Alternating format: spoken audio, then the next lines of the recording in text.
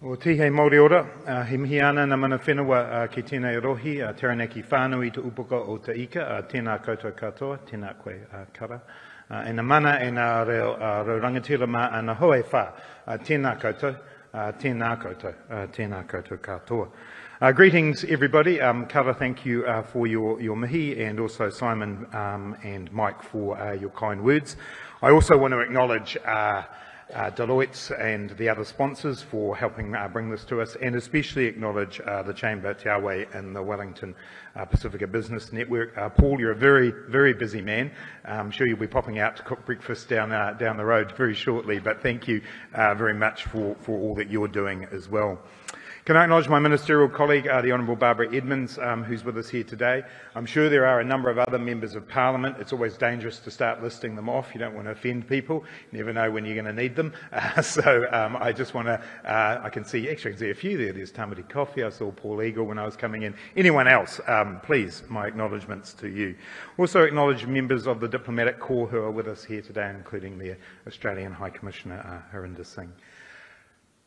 This is my 6th time for speaking at the Wellington Chamber of Commerce's pre-budget speech. The 6th time around, there is certainly some familiarity in the budget process.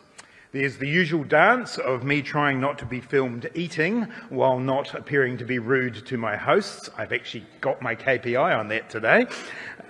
I'm also very well used to my colleagues' long-standing commitment to putting in far more budget bids than there is money to fulfil them. And then there is the now traditional pandemic, natural disaster or global economic shock that accompanies our budgets. In fairness to the global economy, it's continued to come up with novel and creative shocks for us to deal with each year. Most notably, we faced the effects of COVID-19 and the necessary economic and public health response that followed from that. And as all of you are very well aware, this was followed by supply chain disruptions, including global labour supply issues and the energy crisis sparked by the illegal invasion of Ukraine by Russia, both of which have fuelled elevated rates of inflation. In April, the IMF again downgraded its forecast for global growth in 2023. To the point that growth in advanced economies is now expected to only be 1.3%. Over the next 5 years, the global economy is set to grow at the slowest pace since the 1990s. And obviously, more recently, we have seen here in New Zealand a number of extreme weather events that have brought the increasing impact of climate change to the forefront of our minds. We continue to acknowledge the significant impact that the cyclone and flooding has had on a number of communities, many of whom have been hit with further deluges this week. I'll have more to say about our support for these communities in the coming days. During the last few years, our economy and our society have undergone a series of whiplash shifts that have tested the resilience of our households, our communities, our business sector, and our government. It's actually hard to imagine a period in post-World War II history when the well-being of our nation has been put under greater strain from an economic, environmental or social perspective. Now, these are of course global trends, and it all sounds very depressing. But in the face of these challenges, I believe that there is positive news for New Zealand. We have managed these challenges better than many countries who have been in similar positions. The success of our health response to COVID-19 is well known and has been recognised by many international organisations and observers. We can be extremely proud as a country that we have had the lowest excess mortality rate in the world across the period of the pandemic. And at the same time, since the emergence of COVID-19, economic activity in real terms is more than 6% above its pre-pandemic level. In the face of an historic economic shock, unemployment peaked at 5.2%, and as of the first quarter of 2023, sits at a near record low of 3.4%. Unemployment's actually been below 4% for 7 consecutive quarters. And we are also beginning to see the shift in immigration numbers that many of you have been looking for. Numbers to the end of February show that we have net migration of 52,000. In the following month of March 2023, we saw more visas processed for people to work here than we did in the equivalent month in March 2019 before COVID hit. Now, none of these statistics are meant to downplay the current economic environment. It is seeing many New Zealanders struggling with the cost of living and businesses feeling the pressure of increasing prices and slowing activity. I know that it is tough out there for many people. What I also know is that it's better to be facing this situation with the numbers that I've just mentioned, and with public debt significantly lower than many other countries, and with inflation that is in the bottom third of the OECD. Our solid starting point comes from the hard work of businesses and workers with the support of government through the last few years.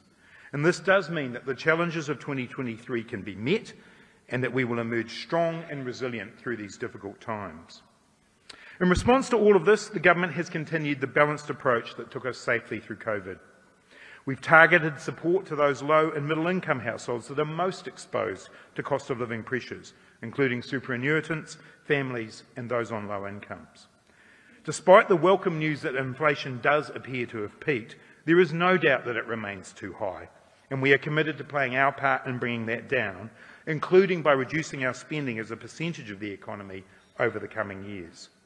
I stand by our approach to COVID. It saved lives and it saved livelihoods.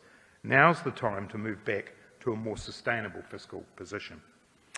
So that's the context in which Budget 2023 has been developed. The budget will have 4 overarching themes.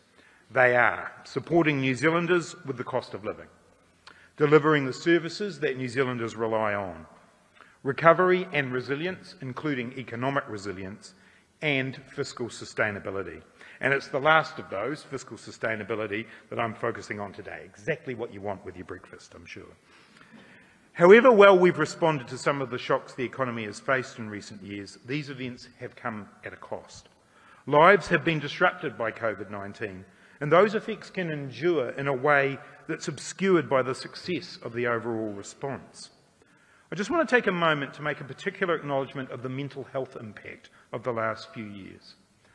I recently spent time with a small business owner who, having successfully navigated COVID, found themselves dramatically affected by Cyclone Gabriel. They were stoic, but they were battered. The government has moved to provide further financial support to this person and others like them, but that mental toll is considerable. I urge anyone in those circumstances to reach out, including to the 1737 helpline, and for all of us to be aware of supporting those around us. In the case of businesses, I can also recommend the First Steps program developed by the government with the Auckland Chamber and EMA, which is specifically targeted to helping small and medium enterprises to cope with the strains that they are facing.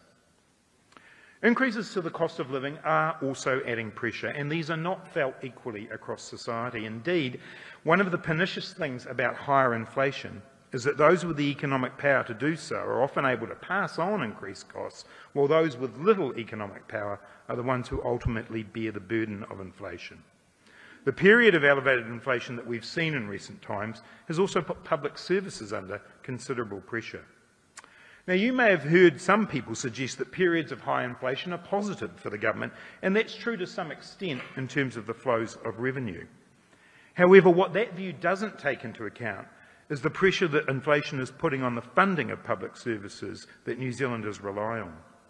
As I mentioned earlier, I don't need to tell you that the labour market's been tight, and finding staff coupled with accelerated wage growth has put pressures on businesses. Given that the government is the largest employer in the economy, I also understand that. And we've been working to backfill the infrastructure deficit that's been built up after decades of underinvestment. And that includes work to improve the supply of housing in New Zealand in order to make home ownership more affordable and to accelerate the building of our housing stock. These sorts of projects are central to the vision that the Labour government has for New Zealand. But they are not immune to the limits that the construction sector capacity has hit up against, or to the supply chain disruptions that have pushed up material costs. We're buying the same jib that you are, and we're having the same difficulties of accessing skilled labour at a time when unemployment rates are low across developed countries. So others may suggest to you that inflation means that the government can afford to do any number of things, including tax cuts. Now, this might be a convenient political line to run, but I don't believe it's an economic policy that's appropriate to this time in New Zealand. Adequately funding the services New Zealanders rely on every day is a serious challenge, and one which has occupied much of our time and resources in the budget that I'll deliver next week. Picking up what Mike just said, making sure that we meet the needs of our people in health, in education and in housing is core, and it simply has to come first. Now, this still requires hard trade-offs and difficult decisions. I appreciate that not all of you would have agreed with every decision that I have made as Finance Minister. If you did, I possibly shouldn't be in the job I'm in. But I do hope that people would credit me with always being upfront about the challenges we're facing and what difficult decisions mean for our future. I don't go around telling people that spending on public services can go up, public debt can go down, and taxes can be cut all at the same time. That fiscal Bermuda Triangle is the domain of the opposition, and I don't believe it's realistic or credible. If someone is asking you to trust them with running the government and they can't clearly tell you how they will pay for it or what we will be giving up in order to meet their promises, then they're not taking you seriously or, in my view, the responsibility of governing. Our approach is to find balance in our fiscal strategy. We will continue to make use of our balance sheet, particularly to fund long-term infrastructure.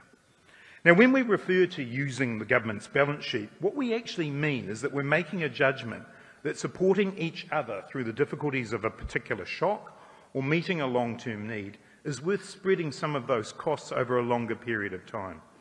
We have made good use of our balance sheet, and I do believe that was worth doing because we made it through challenges like COVID in a stronger position as a country than we otherwise would have.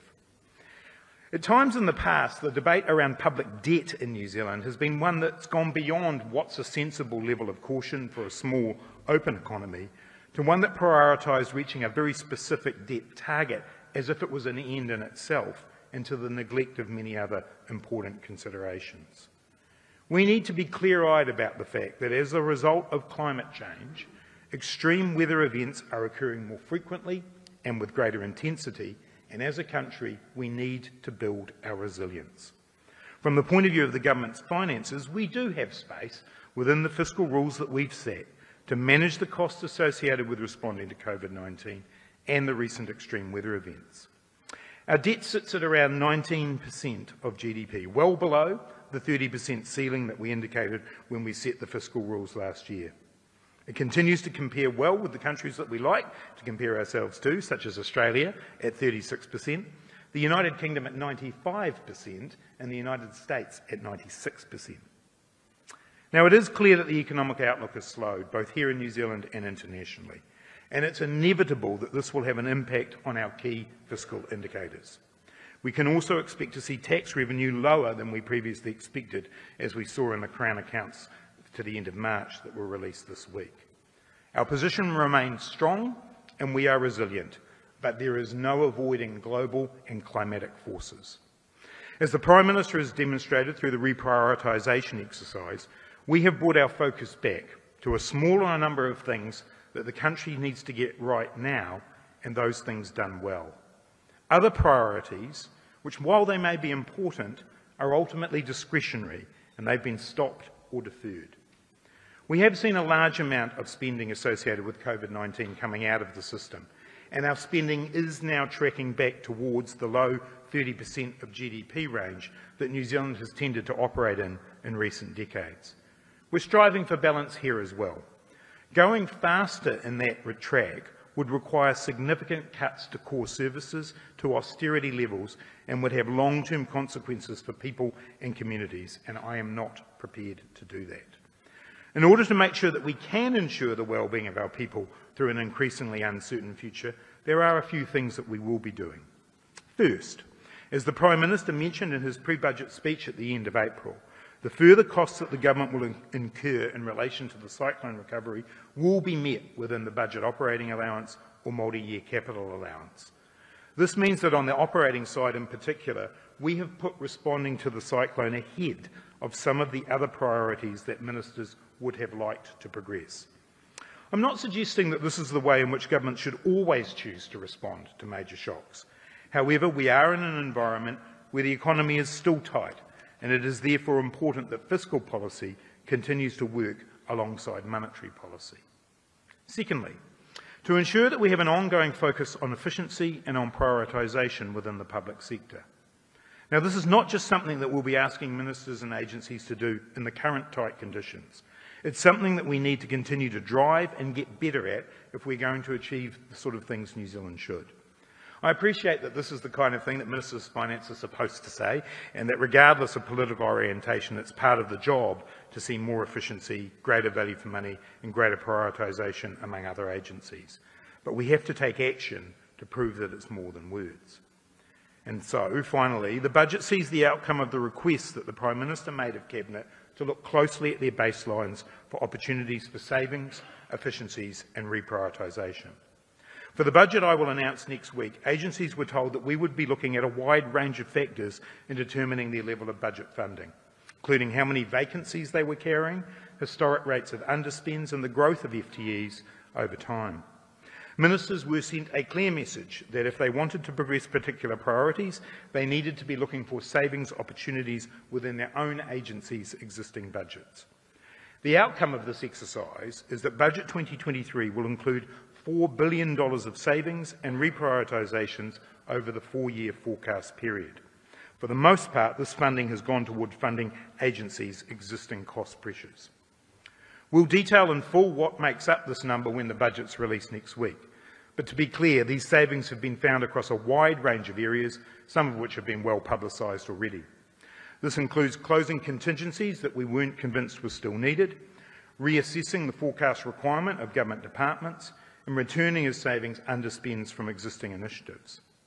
The reprioritisation exercise has seen programs such as the public media merger stopped, the clean car upgrade and social leasing schemes curtailed, and further funding associated with the affordable water reforms and COVID programs that are no longer needed returned.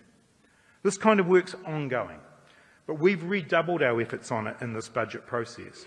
And I think we owe that to New Zealanders as they are carefully considering their spending and making trade-offs in their lives that we do the same.